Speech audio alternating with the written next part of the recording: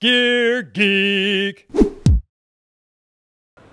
Camber, camber, camber, camber.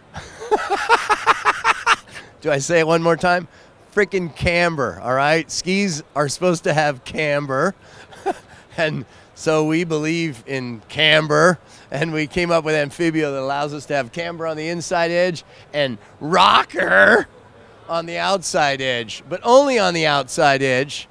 Still got a metal laminate here. I'm talking about the new Spectrum skis from Elan. Super stoked on them, using Amphibio technology, which we brought out on our race carving skis, which work really good when it hasn't snowed in a week. And anyways, no, Spectrum's rad. Got them at 115, 105, 95.